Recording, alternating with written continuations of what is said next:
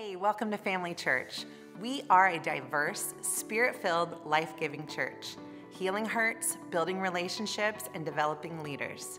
My name is Ashley, and I am so excited that you've connected to our page today. Be sure to grab a notebook, pen, and paper, your phone, however you want to take notes, and get ready for today's message. In each of the Gospels, the 12 disciples are listed, and every single time, Judas is named last. Remember that the disciples wrote their accounts after things had happened. So at the time that Jesus was selecting the 12 disciples, nobody knew that Judas was going to be the bad character of the story. We only know that now because the story was written after it happened. But let's take a look. In Matthew 10, verse 1, when Jesus had called unto him the 12 disciples, he gave them power against unclean spirits to cast them out and to heal all manner of sickness and disease. I want to point this out that even Judas was given that power. It said all of them. Now the names of the 12 apostles are these. The first, Simon, who's called Peter, and Andrew his brother, James, son of Zebedee, and John his brother, Philip and Bartholomew, Thomas and Matthew the publican, James the son of Alphaeus and Labius, whose surname was Thaddeus, a lot of aliases, Simon the Canaanite, and Judas Iscariot, who also betrayed him. And it's funny because each time that the apostles refer to Judas, they always got to say the one who betrayed him. And again, that's just that dig, because they're so angry, they're so salty that someone would do that to their Lord. There are 3 lessons that I want us to learn from the life of Judas today. 3 things that we can look at throughout Scripture that I believe we need to avoid and make sure that we make the best of our opportunities. And the first one is this: Judas had the same opportunities as every other disciple. He had the same opportunities as every other disciple. Jesus named him and chose him just like everybody else. He had the same access to Jesus as all the other disciples. He had the same amount of time hanging with Jesus. He saw the same miracles. He saw people raised from the dead. Same opportunities, yet chose a different path. I want to tell you this: every single one of us in the room today all have the same access to God. We all have the same opportunities to follow Jesus. Every single one of us, the same access, the same opportunities. But the question is, do we use them? Do we seize those opportunities? Or do we blame others for missing out on what God has for us? Well, if someone just made an opportunity for me, he has. He tore the veil. He gave us direct access to him. That's why the Bible says that man will be left without excuse. We all have access to God.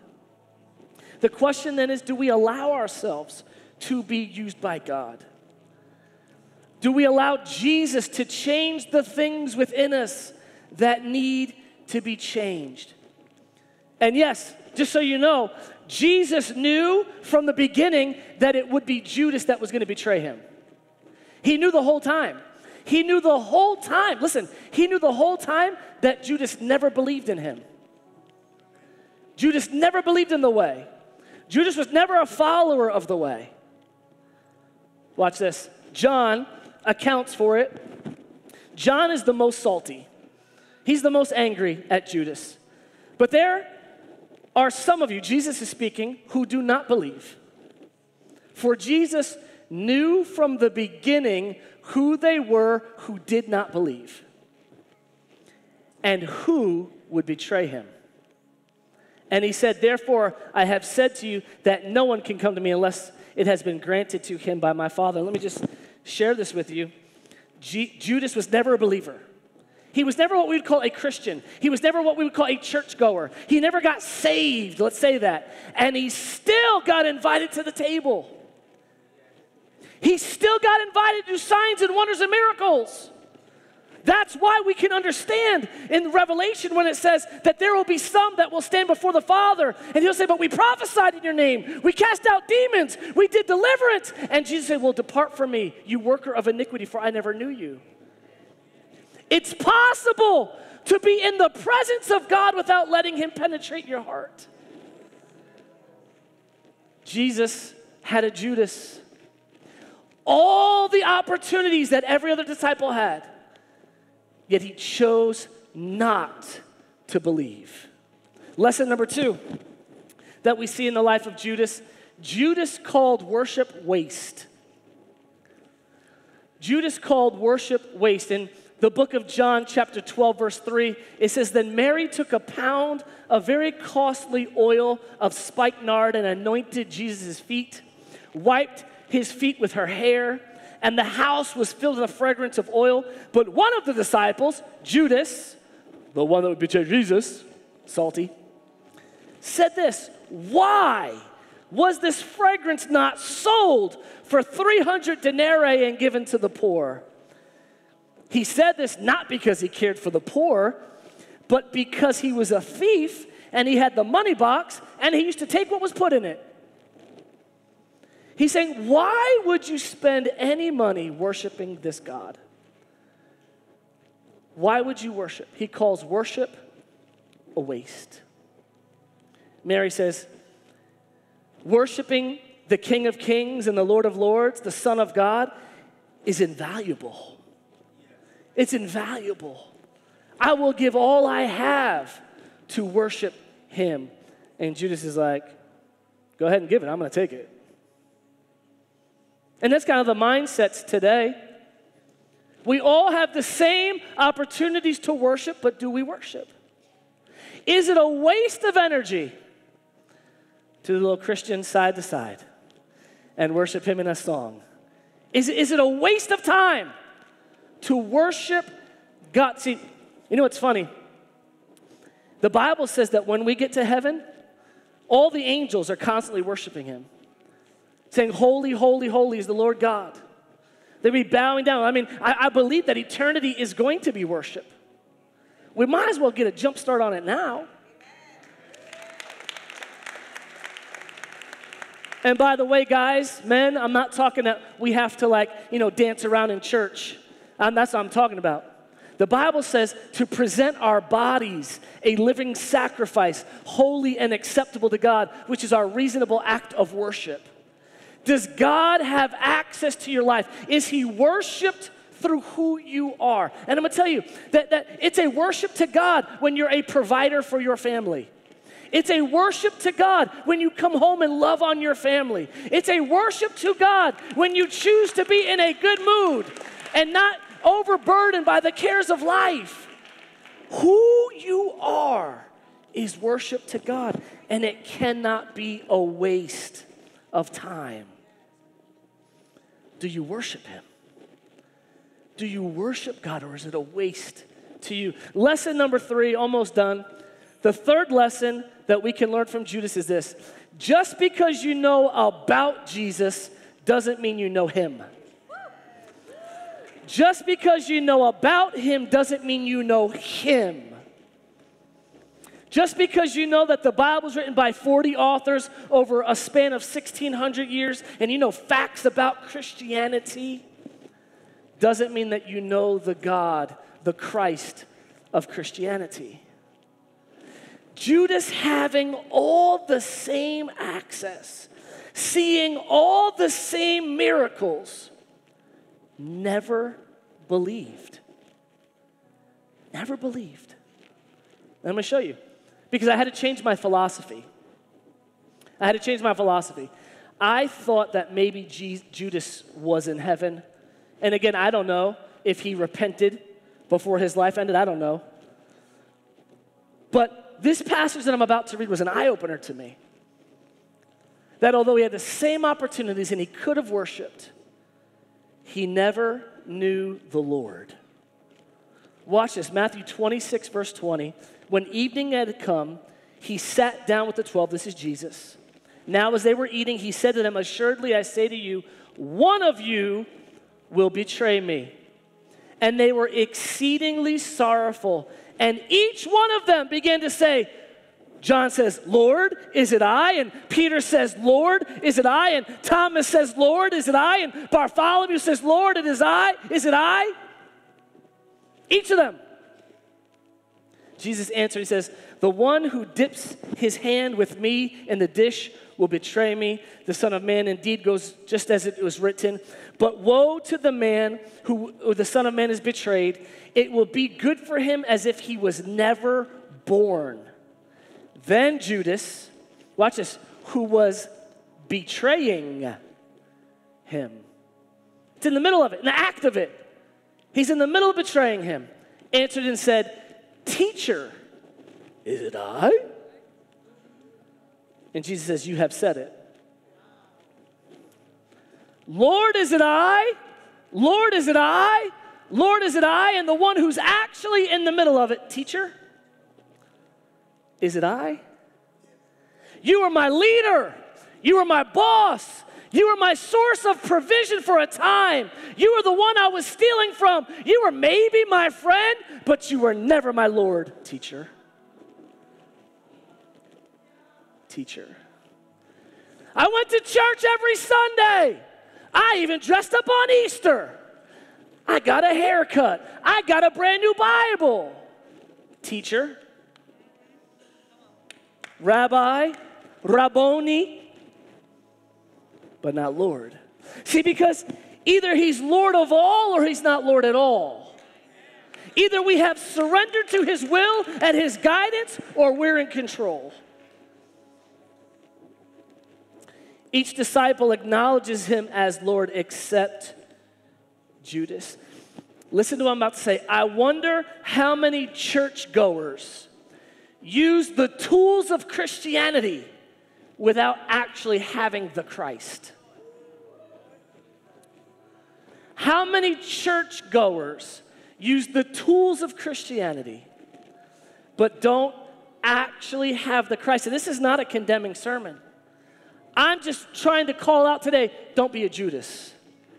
Don't be a Judas. Don't be under the false impression that eternity is yours, but he's not your Lord. But this is what my family's just always done church. We always go to church on Easter. Doesn't mean he's your Lord. Listen, I'm not condemning at all. That's not what this message, let's call facts facts. Let's call facts facts. And here's the truth, here's the punchline. It's the theme of the story. It's what Judas was singing. It's what I told you was gonna come. Ready? Here's the punchline of the whole message and the whole weekend. We have all been Judas.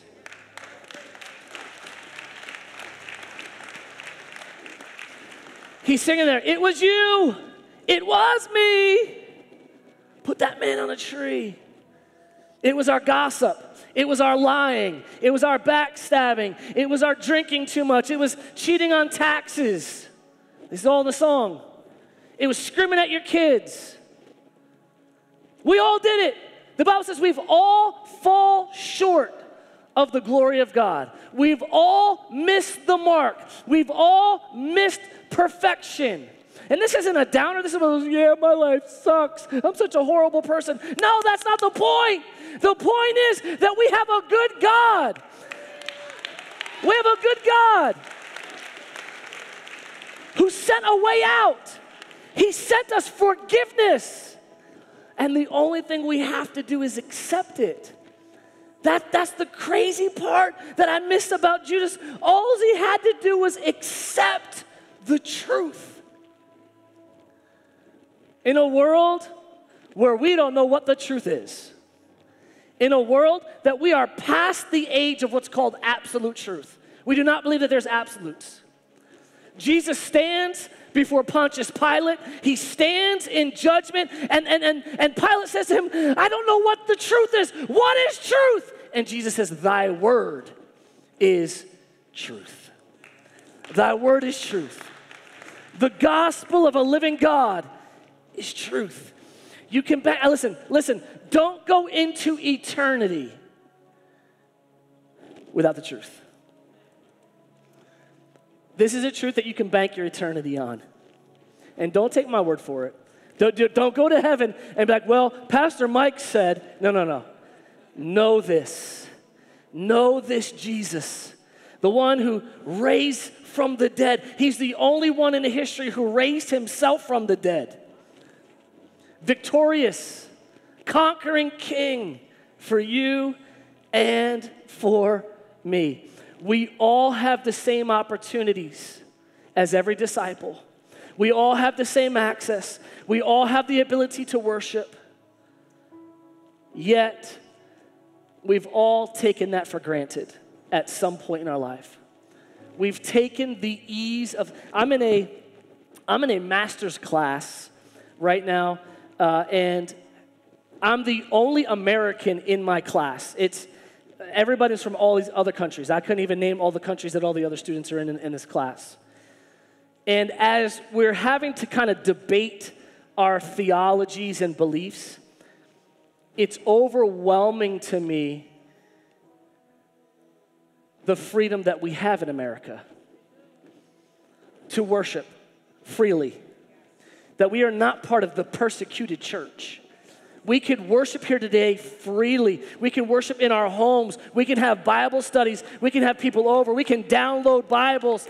There's countries that the Bible app and their ability to download them is blocked in their internet providers. It's so easy to take for granted our access to God, but we all have the same access. Watch this in Romans 10:12. For there is no difference between Jew and Gentile. So one who has a right to God and the one who did not have the right to God.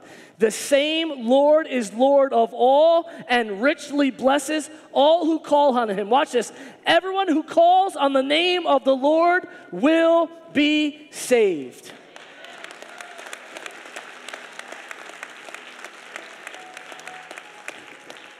Judas couldn't call him Lord. Judas couldn't call him Lord because it takes a faith to call on the Lord. Judas had a faith in himself. He had faith in his ability to raise his own money and do what he had to do to survive. Jesus says, if you take my yoke, it's easy and my burden is light. If you care about what I care about, if your heart breaks for what breaks mine, it's light. There's joy, there's peace, there's patience, there's goodness, there's kindness. If you're watching online or you're in the room today and you've never had an opportunity to make Jesus Christ the Lord of your life, I'm going to ask you, don't be a Judas today. Don't be a Judas. Don't make the mistake he made. Having this great access to God, but not seizing the opportunity.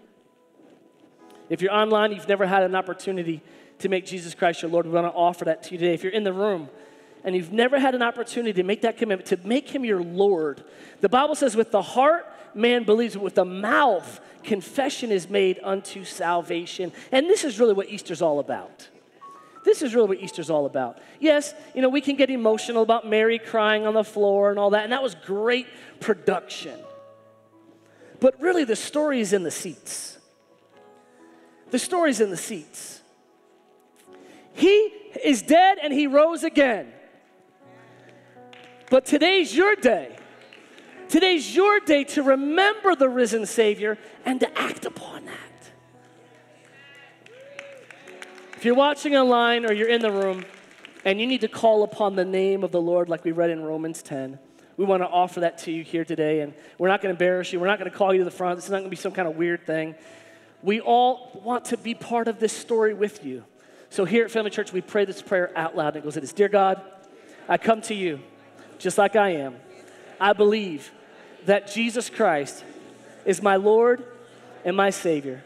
Jesus, I invite you into my life to change me and to make me new. Thank you for accepting me. In Jesus' name, amen. Woo!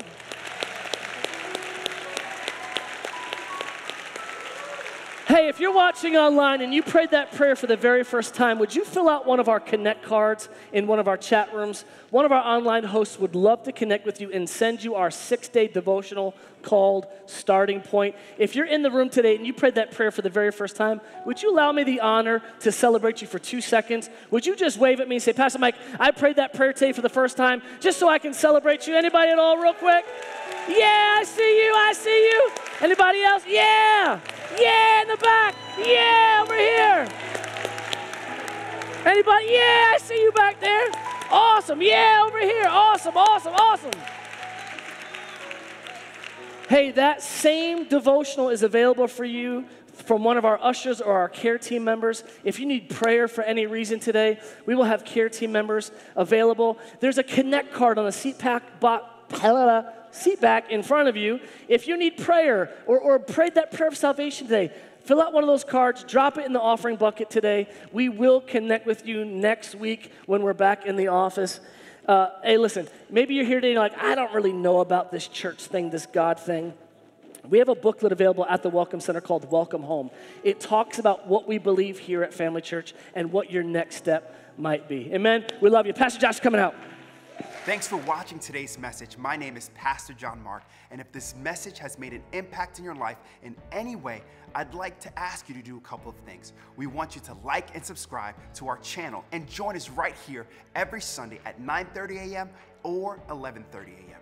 The next thing I'm going to ask you to do is to take your next step in your journey. We'd love to help you do that, and you can head over to familychurchny.com or email us at team@familychurchny.com to get started today.